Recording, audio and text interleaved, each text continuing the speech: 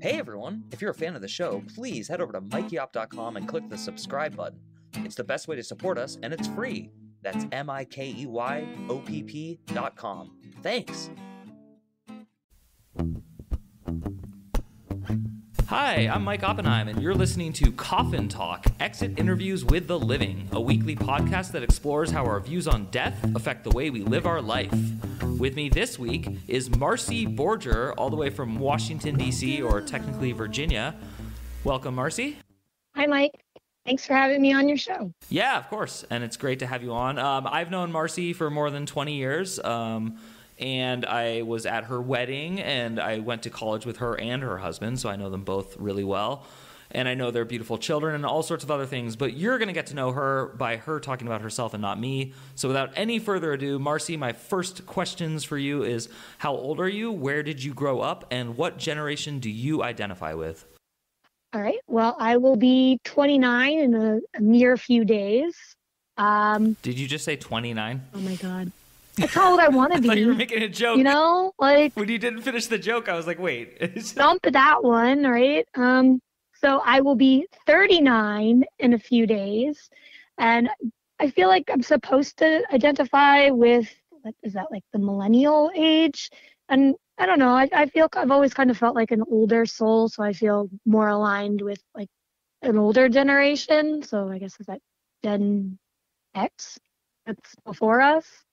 So I feel like I align more with that than I do with like the millennial age. And where did I grow up? I grew up outside of Erie, Pennsylvania, but that's about a couple hours north of Pittsburgh. And that is where Marcy and I met. We met at college at the University of Pittsburgh, also with her husband, as I mentioned. So correct.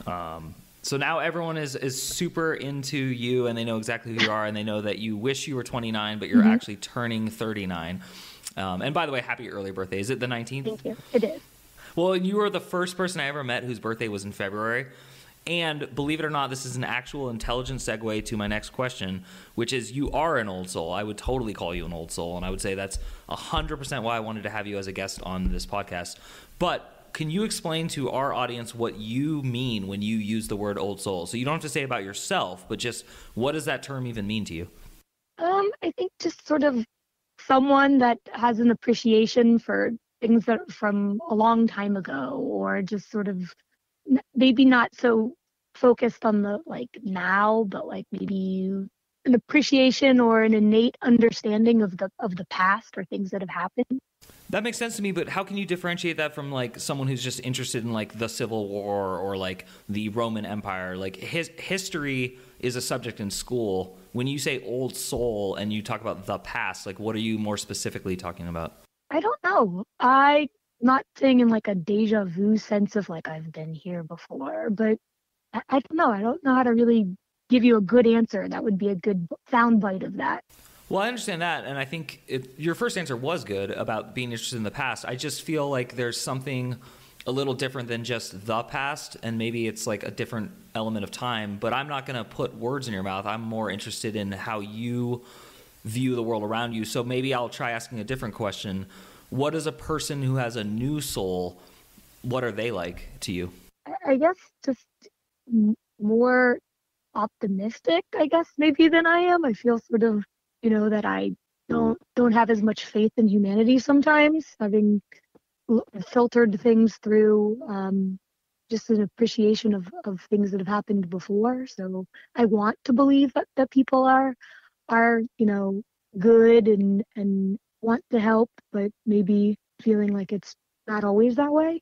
That's a great answer. Wow. I'm fascinated by that. Wow. I have 30 million questions I want to ask. Okay, let's try this one. What could possibly bring you down about like humanity and humans? Like what makes you sad or whatever word you want to put in there?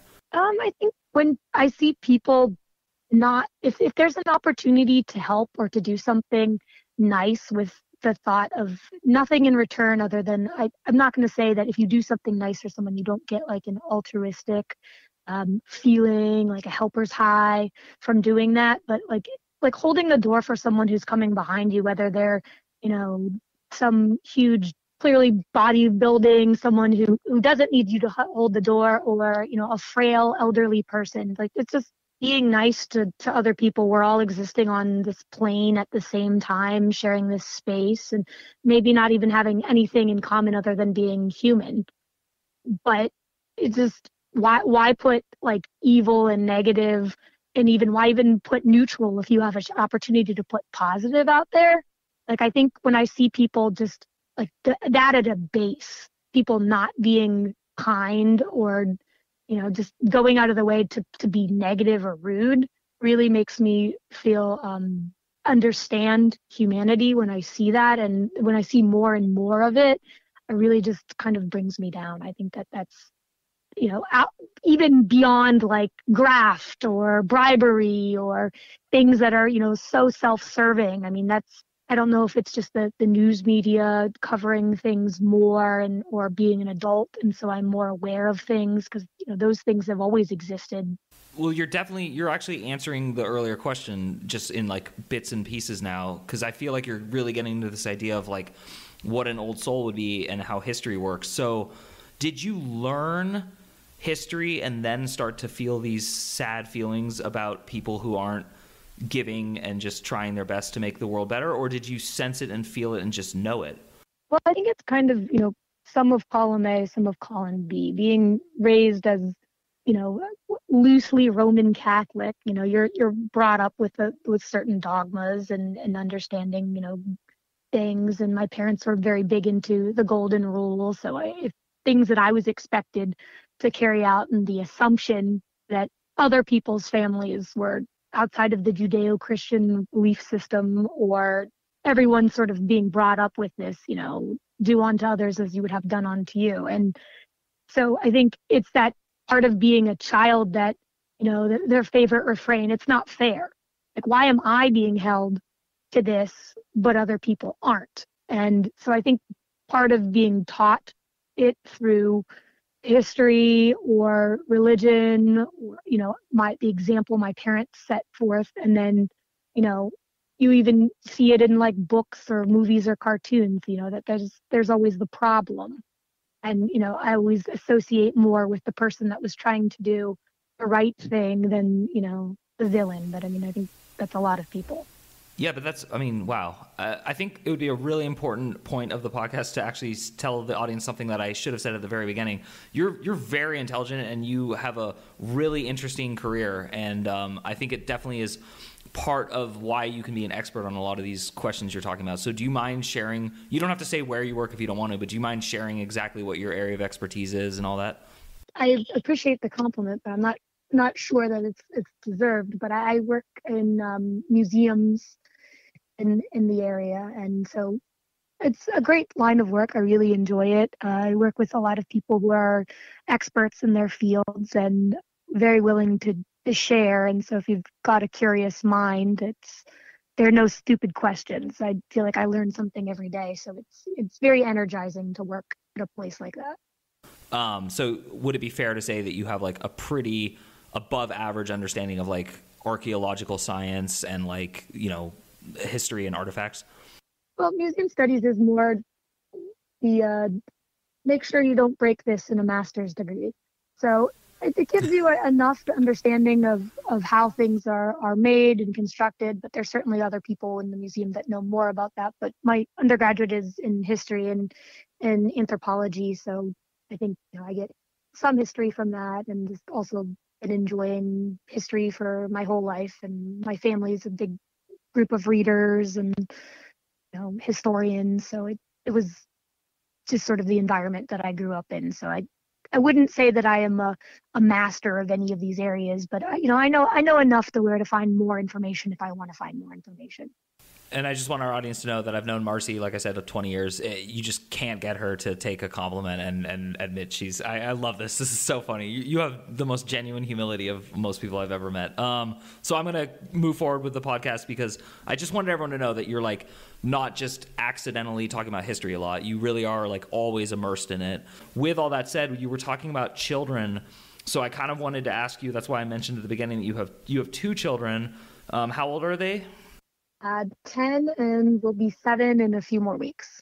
And so what I want to ask, and you can answer these questions however you want. You can be as like specific or unspecific as you want. I'm going to ask them so that if the kids ever listen, they won't know which one you're talking about. So that's how I'm going to take it, but you can do whatever you want. Okay. Are they both old souls? Is one a new soul, or are they both new souls? In different ways, I would say they're both old souls, in that, which we just sort of, you're able to tease out of me what that definition is, that they are interested in history, both in different ways.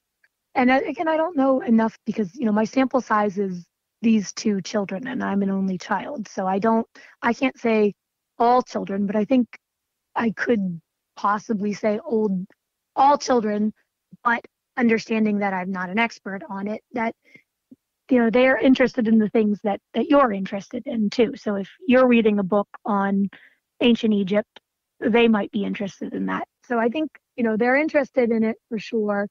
And actually, the other specific question I wanted to ask is, the one thing you said about being an old soul that's stuck, and I'm going to keep coming back to it, is you talked about this like sadness you feel. And I'm going to go ahead and I try to keep myself out of these as much as possible, but I have felt the same thing, and I feel like a kindred understanding of what this means. Like, it's not about being an old soul in a braggadocious or in a pathetic way. It's about, there's this feeling of sadness that I get when humanity isn't living up to the level I somehow innately think it should be at. And I'm using your word specifically because you said innate, and so I'm trying to be relating to how you phrased it. So does either of your kid, before they were like allowed to have the knowledge to feel that sadness, did they ever show that sadness or experience that, in your opinion? Yeah, I think in some ways, things that, but a lot of it is when they talk about, things in inner family things of like, well, that's not right. That shouldn't be that way. Don't they know that hurts that person's feelings? And being really small and having that realization like early for that. But I don't know. They seem like they understand things at a higher level than even I feel like I did when I was younger. But I think children today have so many more resources to learn and to be educated, and they pick up things so quickly. Yeah, and I definitely, I mean, I can't prove or disprove that, but I know exactly what you're talking about. I sense like this newer generation has like it's almost sad to me. It's like they're not really, I was so naive and innocent in a fun way until a certain point, but I feel like they don't get as much of that. Do you, along a similar line, like your parents raised you Roman Catholic, are you raising your kids with religion? They do attend a loosely religious school, so they do have religion as a class, but and we are occasional mass goers, and they have had up to a certain level of initiation within the Catholic Church. But I think once they get past where they're at now, it will be my older child's in the 4th grade, and I think that it should be a voluntary thing, but I do continue to try to educate her of what other people do in the world. So today is Ash Wednesday, and speaking to them about different religions, and we were talking about fasting last night, not because I wanted them to participate in it, but just as that it's certain things that other religions participate in, and just so that they're aware, because I don't really feel like my worldview was so much smaller growing up in very small towns, very homogenous areas of what the rest of the world was doing. And it wasn't really until I was taking, a survey undergraduate course in religion that, I learned a lot of things. And I think that that's the world's a bigger place now. And I think that also goes to their loss of innocence at an earlier age, because you have to protect them from more things if they're going to be on the internet, or if they're out, that you need to make sure that they're more street smart and savvy about what to do, because they don't have the experience to draw on to make those decisions. And again, I mean, that was really interesting, but do you believe in the Roman Catholic God, like the one that you at a young age were exposed to? Like I would say I want to believe in something. I feel very sad when there's a quote by, I can't remember Carl Sagan's partner, but when he passed, that because they didn't believe in anything else, that they asked her if she was sad because they don't believe in being together again. And that she said, like, no, because we lived every moment together knowing that this was it, that like all we have is now. And I feel like that's not enough for me. And I've always sort of felt that, wouldn't it be nice if there was something else, if there was something more? So I want to believe that there's something else, whether that is, where you can't, with matter, you can't destroy or create matter. So is it, when the earthly shell of me ceases to, produce, an electrical beat that runs my brain and heart, that, where does that go? And whether that's somewhere else or just into the universe. I would say I don't necessarily believe in heaven and hell. I don't know that I believe in God. I would say I'm definitely at a point in my life where I'm questioning things. And what I would say I would like to believe is, I'm going to screw this up. So if anyone wants to look it up, they're going to have to probably dig a little bit deeper. I'll have to see if I can find it.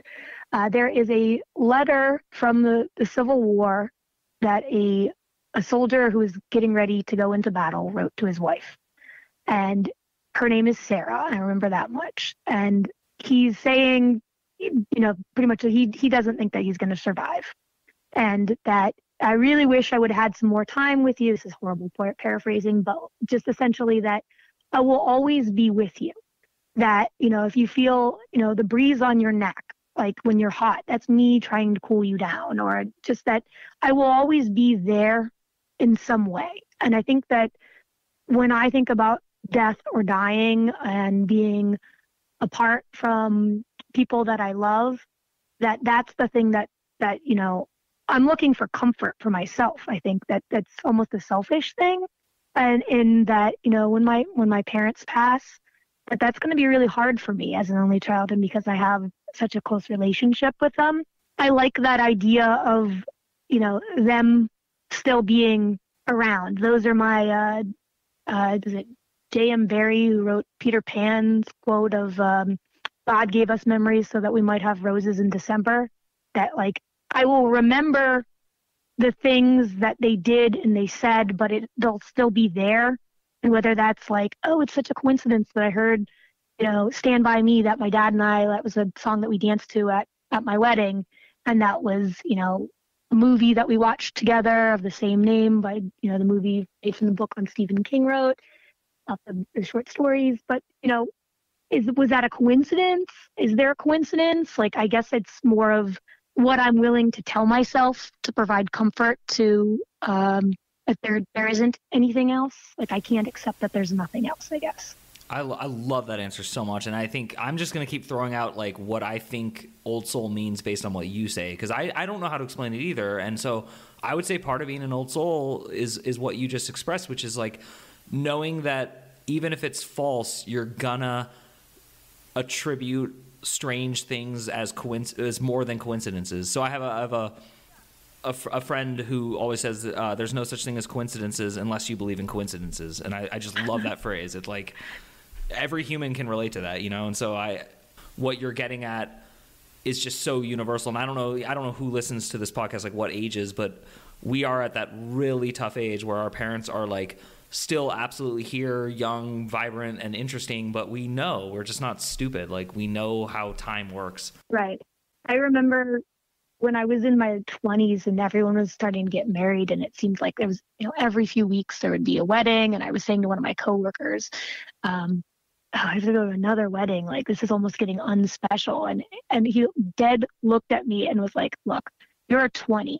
You need to enjoy this time because this is the time where you're celebrating life. The next phase of this is people having children. That's life. That's celebrating.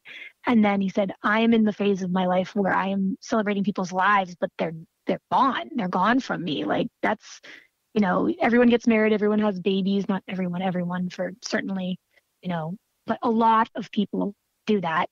And then, but, the certainty is everyone will die. We are, like you said, we're at that phase where, our parents are getting older. people have aneurysms and heart attacks and things that you know, are concealed from you regardless of what state of health you're in, that, you know, you don't wake up one day. You don't make it down that flight of stairs. And I think that age group, coupled with, you know, where we all find ourselves right now at home, or, you know, only marginally going out, or... And this is just in case someone's listening to this in the future, it's right in the middle of the COVID pandemic, so... Right. That, like, you know, it makes you kind of appreciate those, like, left turns that you've taken in your life. When I took stock of, you know, 6 months into quarantine, or, you know, whatever you want to call it, COVID isolation, and that being said, this area is not, like, we can't leave our houses, but, you know, you're not supposed to go out if you don't need to, and we're certainly in mask wearing.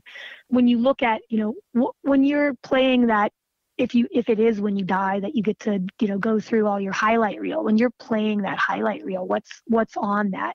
And it's, for me, because I am very much a type A planner, rule book. Oh, it's a school night, we can't go out. Like, are you serious? You're 39 years old and you don't want to go out on a Tuesday? Like, okay, you must be a lot of fun. But, like, the things that are, you know, the things that I will remember if I get, you know, if I died tomorrow and I get to play that highlight reel, are the things that I did that were outside of my comfort zone. They were the things that, like, I didn't want to do. Those are the things that are, you know, memorable. Like, it's encouraged me to try to be, you know, just a tiny bit more fun, you know, because I feel, I don't, you know, is it because I'm living every day like I'm one day closer to dying, and so I, you know, I have this list of stuff I have to get done, or am I just that uptight? I mean, it's probably some of both. Well, it's interesting because, I mean, there's a lot of self-judgment I'm going to ignore because we all have it. But what I do want to focus on is that it seems to me almost like most of the guests I've had have talked about, like, why their view on death makes them either keep living or try harder or not worry, or they have a lot of things. But for you, it's like it makes you want to live more, which is really awesome to me. So it sounds like your own philosophy actually motivates you to, like, try harder, to, like, appreciate it all. Is that correct? Am I hearing that right? Yeah, I think so. But I mean, also it removes me from the moment sometimes, because I feel like an observer, you know, when I'm there, you know, and I'd like when I attended your wedding, that was such a great time. And, you know, it was the last great event, frankly, before all of this began. And it was, you know, there was so much love, and everyone there was just, like, having a great time, that, you know, you find yourself spending 15, 20 minutes away from a group looking at everyone, just like I want to remember this. I want to drink this in.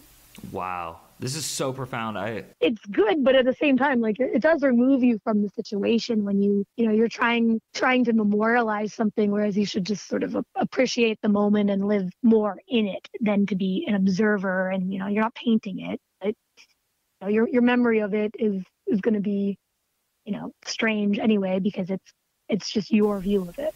I'm blown away.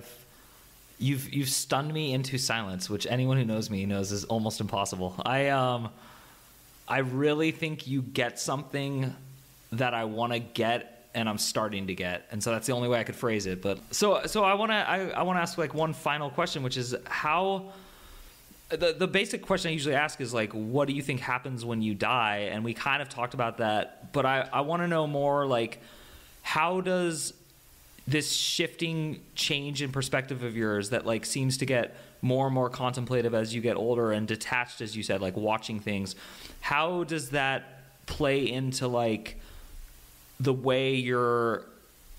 No, I'm not asking the question right. It's cool because I can edit this and make it sound so much more intelligent.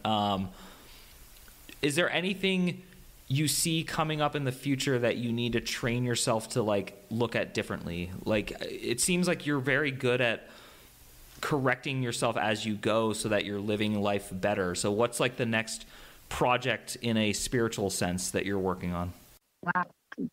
I don't know that I'm going to have a great answer to that, but I feel like instead of, like, being afraid of dying, that the next phase of my life, because up until now it's been like, I don't want to die, even though I have no indicators that I would die. It would be an accidental or an unknown thing. I've never had anything remotely putting me close to death. That feeling of like I've got more living to do, but on the same, I guess, a different side of the same coin, by worrying about dying and putting energy into something that there was no reason to think that I was going to die, that I lived less because there's only so much energy in a day. So I think I'm coming more in peace with that, whether, I go up into the sky and, that's, where I am, or I'm reborn, or there's just my matter, or I come back as a flower, whatever, that like I'm through the living with my friends and my family and the memories that we create, that I will live through that.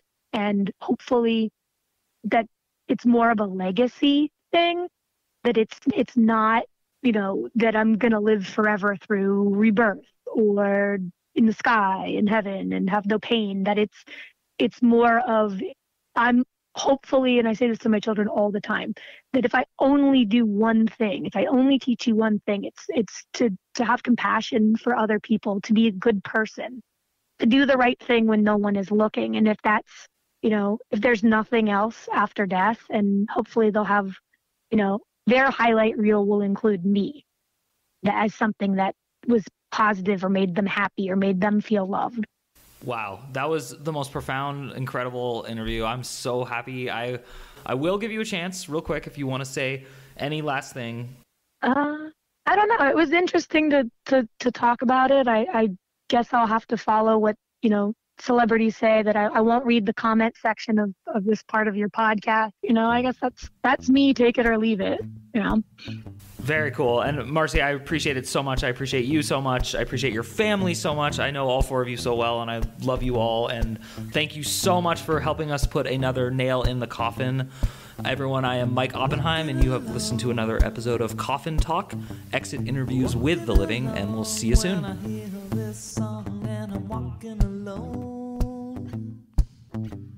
Walking alone.